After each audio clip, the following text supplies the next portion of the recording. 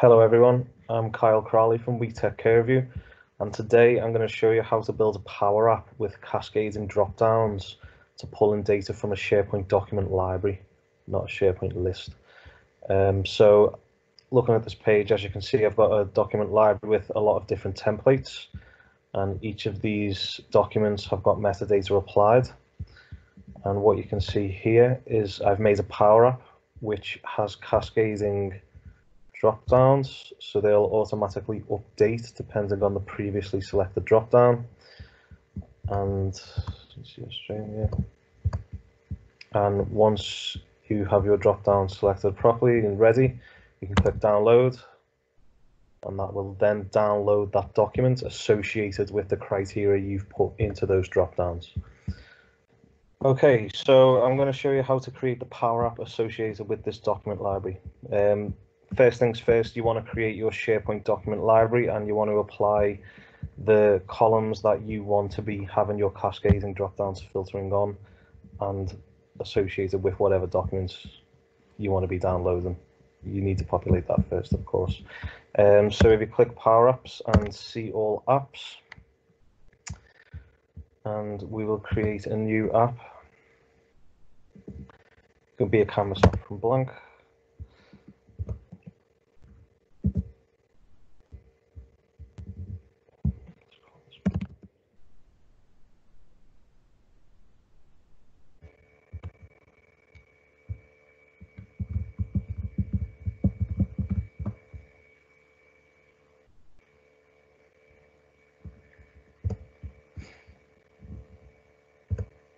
Okay, so the first things first is we want to add our dropdowns.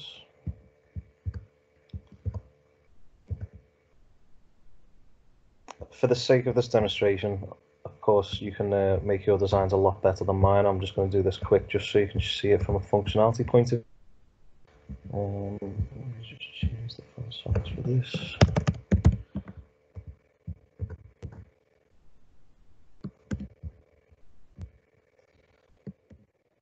That 3 times.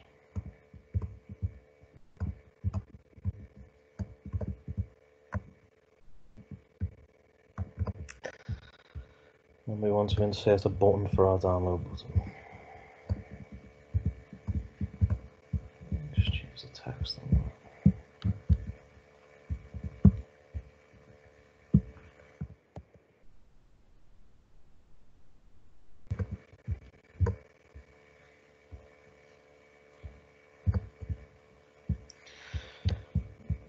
Okay, so if we can see, I'm just going to rename the dropdowns to associate with the criteria that we've got. So we've got country, city, and department. So this will be dropdown country.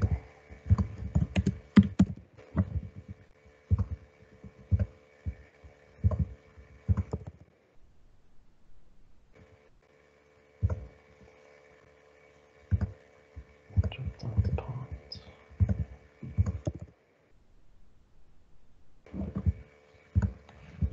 Okay, so the first things first is we want to assign a global variable.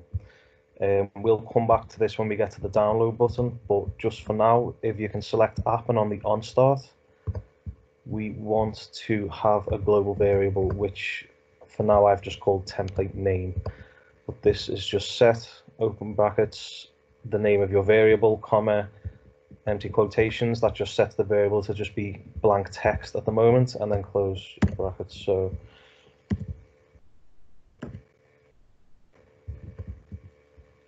apply that on the on start. Okay, so for this first dropdown, this is going to obviously be pulling this first column here. So we want this to pull the country. We also want this to be distinct values. So as you can see, you'll have multiple values for each document, but we don't want to be pulling, as you can see here, that we don't want to have 2 Australias in the list, 2 New Zealands, 2 United Kingdom. So we want to pull a distinct value. So for the first lookup, we just pull distinct. Sorry, one other thing I need to show is we need to attach a connector to the SharePoint list.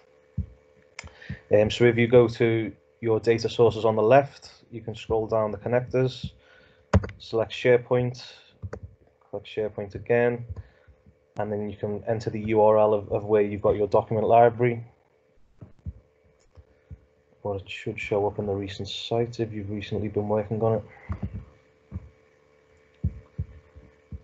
Seems to be taking its time to authenticate.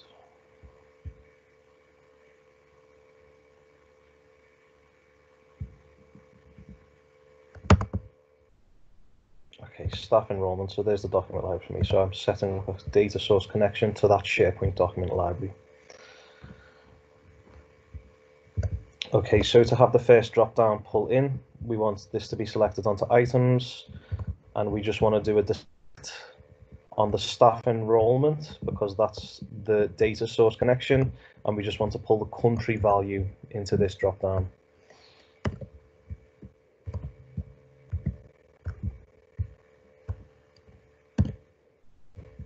So as you can see there, that's already populated with Australia. The next drop down, we want to obviously filter on what is on the first drop down. So this is where the difference becomes in from when it's a SharePoint list to a SharePoint document library. There's a lot of ways you can do this. I've found the way that works best with this is doing a distinct filter. So you can see here we'll have a distinct filter. We're looking at the data source staff enrollment, where the country value is equal to drop down country. So that is looking at this first drop down value.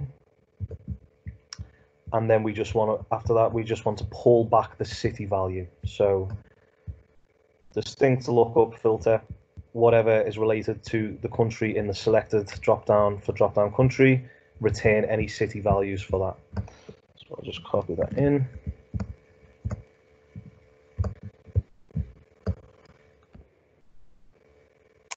And as you can see, that's already pulling that data in to Melbourne. Okay, so for our third and final drop down, this again, we just want to look on a distinct filter on what's applied to the previous two drop downs. So this is just a bit of a longer, so we've got our distinct filter, the data source of staff enrollment again, where the country value equals what is in the first drop down country selected result. And then you want to put these two ampersands here. So this is what makes it look for both. So it's what the country value is the selected result in the first drop down, and the city value is what in this drop down city value. So it'll look for both of them, and then it will retain the department value.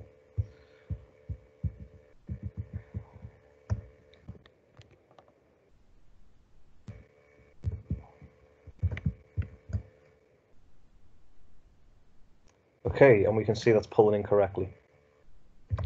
So now for our download button, what we want to do is when you go to click this download button, we obviously want to download the document associated with what we have selected in those cascading dropdowns.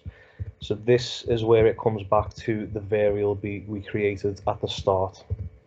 So for the dropdown button, we have got two separate commands here. For the first command, it sets the template name, so that sets that variable.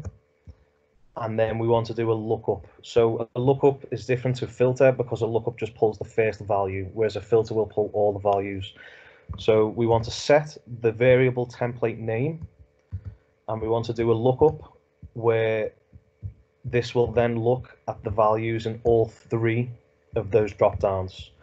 So this lookup from the staff enrollment data source will look at the country value is equal to the country dropdown, the city value, and so it's got the double ampersand, so and the city value is equal to the dropdown city value, and the department value is equal to the department selected value. And then that will pull back the name. So that will then pull back the name of that document, which is in the name field here. So again, what this command is doing is it's setting the variable template name to whatever name is returned. If you had multiple documents with all of the same metadata, so the same values, it would just always pull the first one back, and that'll pull that name back. So that's So that first command will set the template name, and then you want to put your semicolon here, because then that will show that it's the end of that command, and then it will run the next command, which is a launch. So this launch navigates the user to a new URL, and that URL is a download URL. So that will download the document that we've just put our criteria to download. So in this launch, you want to have your domain URL to the site where your document library is, and then you need to add _layouts/download.aspx with a question mark. Then you need to add source URL, and then again the same URL but including the document library. And then here is where we just add the variable to that URL. So you would open your inverted commas. Sorry, so your inverted commas starts here. So once you've got to your document library, you would have your /, you would end the inverted commas, add an ampersand, and then the name of that variable. Then add another ampersand, and then open your inverted commas again and add .docx. So within that URL, it needs to have the format of that file. So the variable will always populate with just. So as you can see, I'm hovering here. It'll be Oz enrollment template 2. That will just be put into this URL here, added the docx at the bottom, and then that will download that specific document to what we have just captured. So let me here. Okay, so when we go to paste this in our button, just make sure that you change this from text, because you don't want to paste this in the text. We want to change this to the onSelect. So it fires those values on the button onSelect. So at the moment that's just set to false. Paste all of that in, and that works like that. That's fine. So this should be ready to go. So let me test the app. So I want to get a template from United Kingdom, from Liverpool, from sales. If I click download, that'll navigate to the new URL. And as you can see, it's downloaded the UK enrollment template. So I'll just look quick back. So if you can see United Kingdom, Liverpool sales, it's downloaded the UK enrollment template 3. I hope that has been valuable for you, and drop any feedback in the comments. Thank you very much, everyone. Take care.